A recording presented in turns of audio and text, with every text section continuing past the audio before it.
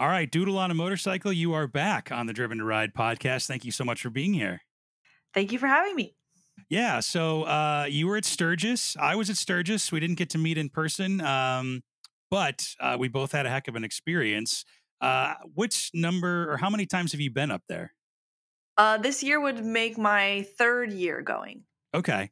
What first motivated you to go to the Sturgis rally anyway?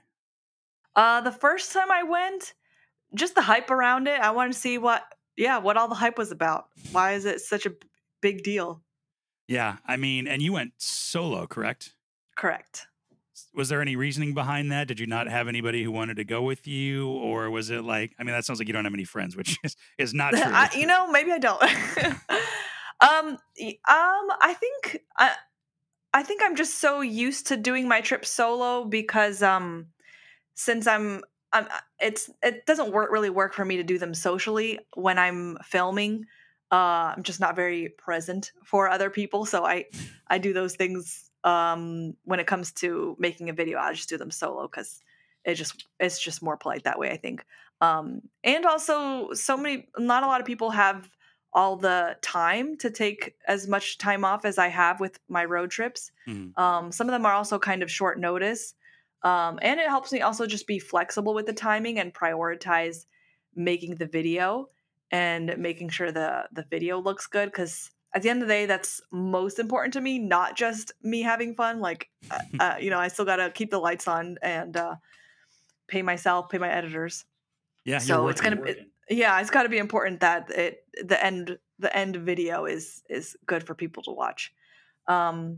So I'd say that's the main reason because I prioritize the video and other people's timing and also maybe I could invite other content creators, but usually other people have their own plans for what they want to do with their videos, so that can be complicated. So it's just kind of a habit I've gotten into, just doing solo trips.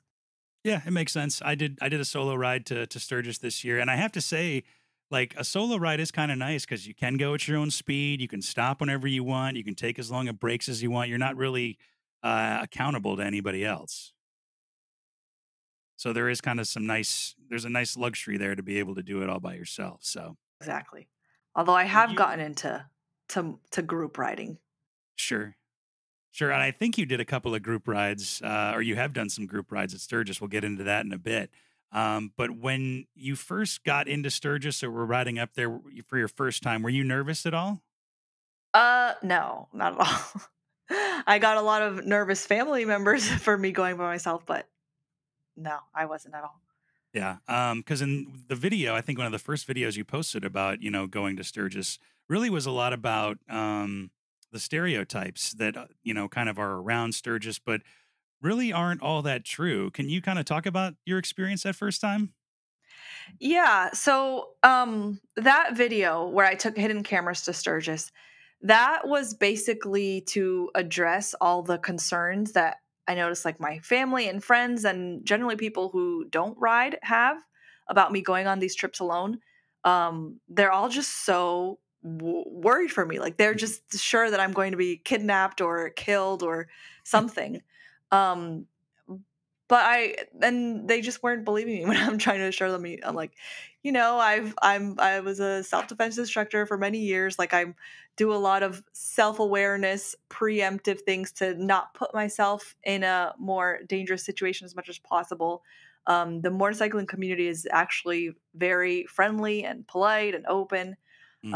And also, I like when I went to Sturgis solo. It might have been different if I had gone to the bar scenes and the late night things, but I didn't. I pretty much stuck to the daytime activities and the riding, and I was in bed by like 8 o'clock most nights, just so exhausted by the heat and still on East Coast time. So that was the main purpose of using those hidden cameras to show that what the interactions are actually like, and they're very polite and platonic and uh, more dad like, brother like than anything else. Yeah, I mean, I was pleasantly surprised. I didn't think that there was going to be any negative experiences, but everybody is just kind of having a good time, hanging out, not really looking to cause trouble. At least, my experiences during the day, I didn't really go out to the bar scene much either. But there is a pleasant surprise of friendliness and helpfulness and all that kind of vibes around Sturgis, you know? Yes. Yeah. Which is, I guess, not what other people might expect. I don't think a lot of people in or out of the motorcycling community expect that until they go. Exactly. Is that kind of what made you want to go back a second time? No, I actually probably wouldn't have gone back again, even though it was so fun and the roads were literally some of the most beautiful roads I've ever ridden on. I'm kind of a one and done kind of person. Mm. Um, but then I found out about the Medicine Wheel ride, and they ride to Sturgis. And I really wanted to make a video highlighting Native Americans somehow. Hmm. And after my cross country trip, it just felt strange to explore the country and not somehow highlight Native Americans. But For sure. I didn't know any natives, so I just put out a blurb on my Instagram saying, "Is anyone native? Can I ask you some questions?" And there was one native woman. She's a photographer that answered a lot of my questions, and I was like, "Can I just come visit you?" And she suggested to do some research. She was like, "Maybe I can find something that's a little more on brand for you." She was like, "I don't even ride. I just ride on the back of my husband." I think if I'm remembering correctly. Um, and she's the one who found the Medicine Wheel ride and found this group of biker women who ride to Sturgis to raise awareness about natives and issues their communities are facing, and she's the one who gave me that connection, and that's when I was like, all right, I guess I'm going to Sturgis again. Yeah, and it sounds like a super cool organization, a very important organization as well. Tell me a little bit about the Medicine Wheel ride, where they ride from, and two, what you do at Sturgis. Kind of give us the rundown. So Sturgis, I would say, is their main ride for raising awareness about these issues, but they do multiple rides throughout the year. And Hmm. the Medicine Wheel Ride board members and also other riders, they're all around the U.S. One of the board members lives in Hawaii, and she keeps a bike here in the U.S. Or here on the mainland. Hmm. And so this year, as well as last year, they started in different places. Last year, we started the Sturgis ride in Arizona, and this year it started in California. Hmm. And what they've done this year, 2024, is their fifth year, I want to say, doing the ride, and my second year joining them. So what they do is they stop at multiple locations. They have these events planned in advance where they'll share their stories. Um, Previously, they've been sharing their personal stories and going on rides. Um, and just last year, there was a documentary put out about them. So now they've been showing the documentary. It's like 30 minutes long, called "We Ride for Her" Okay. by Red Sands Project. And that's basically what they kind of the most public thing I would say they do is writing to raise awareness about the issues. And behind the scenes, they do a lot. They some of their funds go straight to creating billboards and flyers for missing persons because they just don't have the resources. Um, the attention doesn't go there. Like, did you hear about Gabby Petito? Um, she was a Hmm. YouTuber. She was a van lifer that when she went missing, I mean, it was everywhere. It was It was all national news over. all the time. Exactly, exactly. Hmm. National news. Everyone knew about it, and there she was found shortly after, not alive, unfortunately, but she was found. Like there was just a lot of resources, a lot of people searching for her, and for Native communities, that resource and the attention just isn't there. Like, Hmm. they don't get on CNN and Fox News and all the main news outlets, and they don't get the large billboards and the internet trending videos. Hmm. Um, and at the same time, it happens at such a high rate in their communities. Like, I mean, if like 10 of us go on a group ride, non-native people go on a group ride, maybe nobody has a family member or a friend that's missing. Hmm. But that's kind of how the Medicine Wheel Race started, was a group of native ladies going on a bike ride or just riding together and realizing that almost all of them had at least one or multiple people in their lives that was missing and no one knows what happened to them Wow. or was killed and it's unresolved, Hmm. or was missing and then their body found maybe years later and still it's unresolved.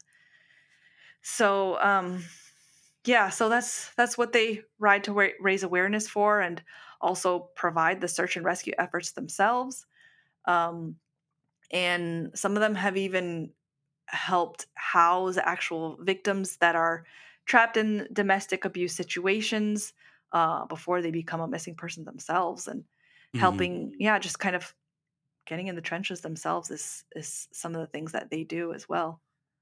Yeah, it sounds like a critically important cause for the Native community, and sounds like it's gaining traction a little bit Yeah. every year, which is cool. Yeah, I'm just glad to see that it's um more and more people are beginning to learn and care. Hmm. So I don't think necessarily the issue of why this wasn't these issues facing natives isn't more known is necessarily that people don't care. I think it's just that people didn't know Sure. um, outside of the native communities. So I'm glad to see that there are more people like you, for instance, that hear about it and care. And it's like, what? Tell me what is going on. I had no idea this was happening in our country. Tell me more. Yeah, and I think there's an interesting connection to the Sturgis and the Black Hills kind of overall, because that's kind of a magical kind of place, a special place, especially for not only for bikers but especially for a lot of natives and native tribes. So it kind of all fits together. It all makes sense. Hmm. Yeah, it's like their mecca. A lot of tribes see that as the center of the universe and like a and the sacred place. And um, yeah, there's a lot more to the Black Hills too, that the natives want to raise awareness about as well. I don't know if you want to get into that today, but hopefully I can share about that as well, like just on my platforms and channels, and help more people just know, because I think that's the main thing is people just don't know. Yeah, I was going to ask, when you guys ride to Sturgis, do you do any raising of awareness at Sturgis? Do you have events at Sturgis? What do you do once you get there? Yeah, so at least this year and the last year that I was there, there's a group ride, and that's pretty open to the public. Like you don't have to be native, you don't have to be women. I think there's a conception that you have to be both those things, but no, it's just start. The group was just started by native women, so Sure. who dominated it at first. Um, but there's a group ride this year. It started at Bear Butte State Park, um, and ended in the the Deadwood Outlaw Square, Okay. Yeah. hosted by Harley Davidson. So there was there was a concert there by an indigenous band, and a bunch of items to that you could do a silent auction on, and the documentary was screened there as well. So yeah, so at Sturgis there's some events. There's the group ride, and then there's also this year Harley Davidson donated a street glide to the Medicine Wheel Okay. Ride, so Cool. that we could auction that off, or not auction that off, so we could raise funds with the sweepstakes for it. So that was at the Harley booth for people to come and buy tickets, and that's still ongoing. That'll the winner will be announced on Christmas Eve, so there's still time to donate to that and win that bike.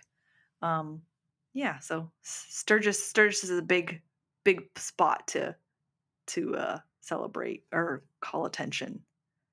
Yeah, for sure. And I mean, it's just one of, the many things that's going on in Sturgis and that whole area. Let's talk about the riding a little bit, because you talked about, some of the best riding. And I have to agree with you. It's some of the best riding I've ever done in my life. And I have to tell you, when I went down Iron Mountain Road, I pretty much had like a vision of like a screenshot from, I think, your first Sturgis video of like that first pigtail, I think is that they call it, Mm-hmm. into the cave. And I'm like, I've seen this somewhere before. And I'm like, I know Cool. exactly where I've seen it. Um, And there's in between thoughts of like, wow, this is actually really technical riding. Yes. Very Um, technical. yeah. So tell me about some of the riding that you've done over the last couple of years. Maybe some of your favorite spots riding around Sturgis. Definitely Needles Highway. So beautiful. Yeah, the structures around there are insane. Mhm. Um, Iron Mountain Road, I don't remember as much, but I know I put it in the video, so it must have been good. But yeah, I think I remember that there's a lot of switchbacks and twisties on Iron Mountain Road. So I think I do. Now that you mention it, I do remember it being pretty technical and fun that way. But very packed during the rally, so very slow. So if you're one that likes to go a little bit faster on the twisties, maybe you're used to mountain ridings or track riding, maybe you want to go another time outside of the rally when prices are much lower too, as everywhere. Um, oh, the Badlands National Park, that's another beautiful spot. It's really hot there though. It's extra hot in the Badlands than outside of it because of the the landscaping there. Oh, sure. Yeah, so this year and last year was really hot, but I say still worth the ride. It's just so beautiful. Um, Devil's Tower is a little bit further outside of Sturgis, but I say worth the drive. Just because it's also beautiful, not technical, but just a beautiful ride through a bunch of like, what would you say, like bunch of fields, and then the Devil's Tower itself is just a stunning place to walk around as well. Um, yeah, yeah. I haven't ridden in Utah though yet, but so far, I would say Sturgis is some of the most beautiful roads I've ridden in the U.S. Yeah, I mean, it's a perfect combination of like you're just getting into the West, so everything's a little bit bigger, more expansive, a lot of elevation. It's very cool. It's a lot better than the flatlands here of Illinois. Oh yeah. Oh, you live in Illinois. That's not that's some boring riding over there. Yeah, there's not much going on, but it was a nice ride from here to Sturgis. So, Oh yeah. uh, Where in Illinois do you live? I'm based outside of Chicago.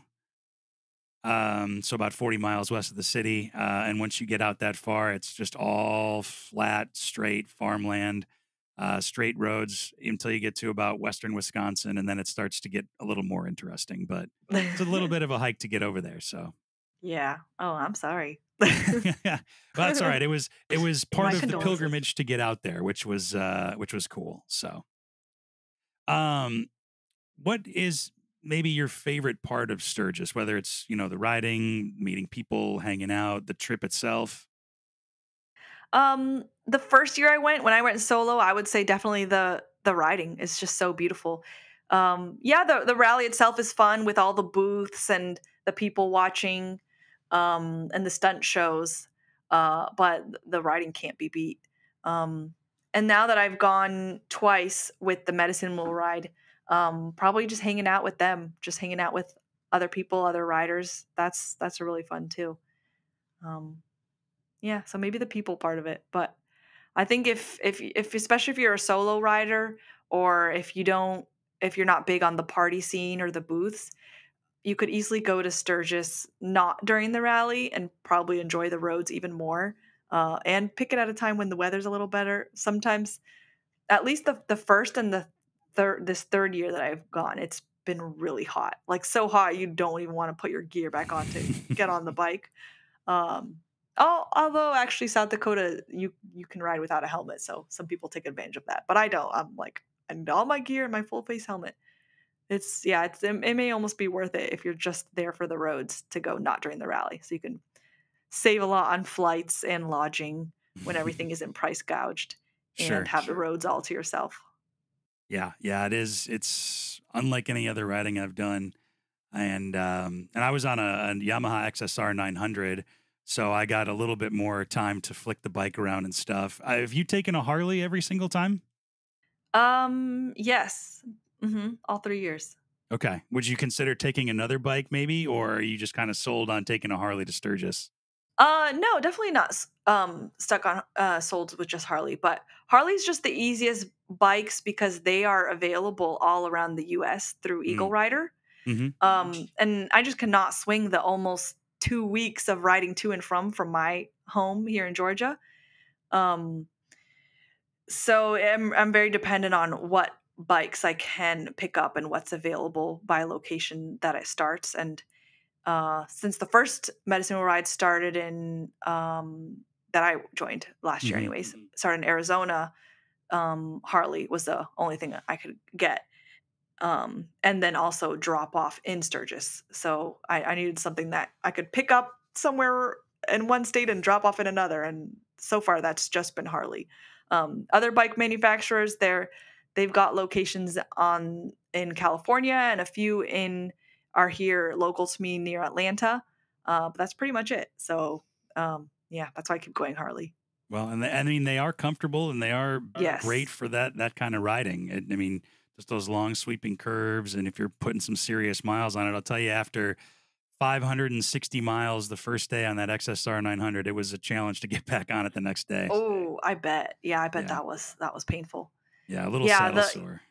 Yeah. Oh, I bet. Yeah, the Harley baggers are great for the long trips, but not so great when I'm riding around seeing the sacred sites with one of the native ladies, including the Devil's Tower, and then we end up going somewhere that's all a very narrow gravel road, and I'm on a road glide. I'm like, I don't know if I can do an 18-foot U-turn on gravel on a road glide. And guess what? I didn't. I dropped that bike twice trying to turn around. Oh, man. Yeah. Luckily, there's engine guard, so it was okay. Yeah, I had some crash bars and kind of saved my bacon a little bit too. I had a little hit to my ego. I was filling up gas and dropped something on the right side, bent over to go get it, and the bike started going left. And just before I knew it, yep. But I will say, somebody was down there helping me get the bike back up before I even knew it was going on. And exactly, that was, I think, a really nice, not a surprise, but it was just nice to have like somebody right there to help you, complete stranger. But the through line is all motorcycles. You're around so many people that ride motorcycles. There's kind of is that understated or unwritten connection that everybody, I think, shares. Exactly. So do you think you'll go back again? Yes. But probably not by myself. I'd love to join the medicine wheel ride again. I'll just keep going until they tell me they don't want me to keep following them. Well, it sounds like you're a welcome part of the club or the organization. So I'm sure they'll have you for as long as you'll want to go. So yeah, I hope so. I love hanging out with them, and especially just want to keep helping to raise awareness for what they're trying to raise awareness to as well.